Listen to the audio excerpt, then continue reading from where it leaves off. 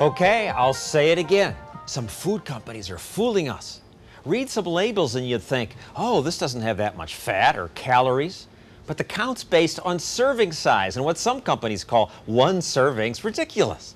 For example, would you expect to share something called your personal pizza with someone else? No, but the company says this serves two.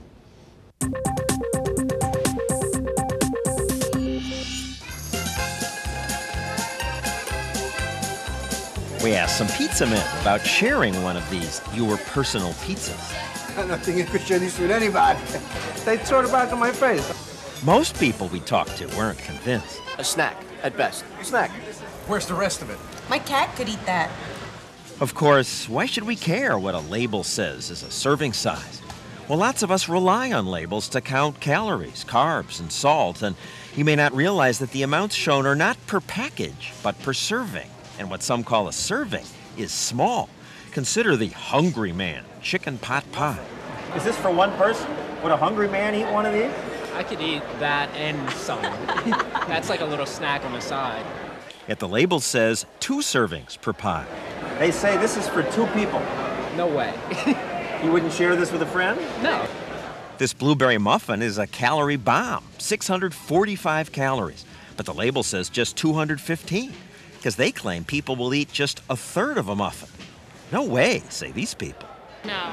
How many servings is this? You're hungry. You need a few of them. Probably. Not healthy, They say but... this is for 3 people, 3 servings. What? How small are these people? Aren't there any rules about serving sizes? Well, yes. In the early 90s, government in its wisdom solved this problem.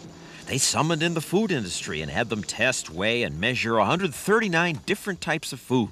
And then the government determined the amount of each we would customarily eat.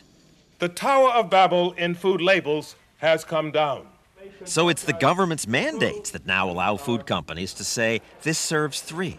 Would 3 of you divide this up? No. Why do you think they're doing this? It's to make more money and it's to make people think that they're eating healthier than they are. Right. How many of these would you eat if you knew each was 645 calories?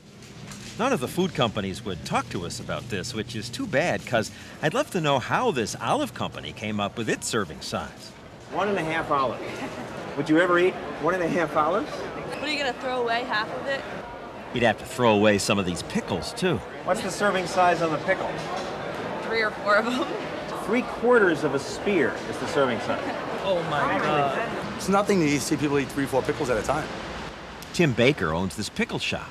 They take a pickle and it's cut into quarters. He explains that a spear is 1/4 of a whole pickle. So when you eat 3/4 of a spear, You only get 3/4 of a quarter of a pickle. What are you supposed to do? Eat 3/4 and throw the other quarter away?